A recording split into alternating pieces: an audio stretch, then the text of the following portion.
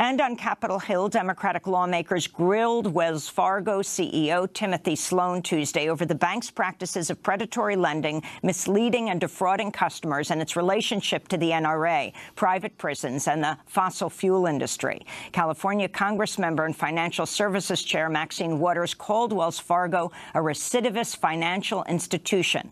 After the hearing, she told reporters she would call a vote on a bill to break up mega banks found liable for repeated consumer violations.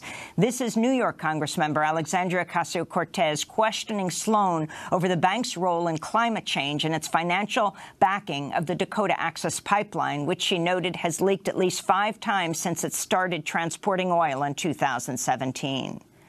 Should Wells Fargo be held responsible for the damages incurred by climate change due to the financing of fossil fuels and these projects?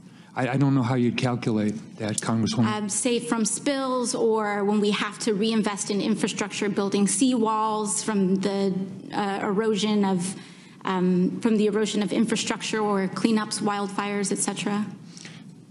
Related to that pipeline, I'm not aware that there's been any of what you described that's occurred related How about to that the cleanups from the leaks of the Dakota Access Pipeline? I'm not aware of the leaks associated with the Dakota Access Pipeline. That's Wells Fargo CEO Timothy Sloan being questioned by New York Congressmember Alexandria Ocasio-Cortez.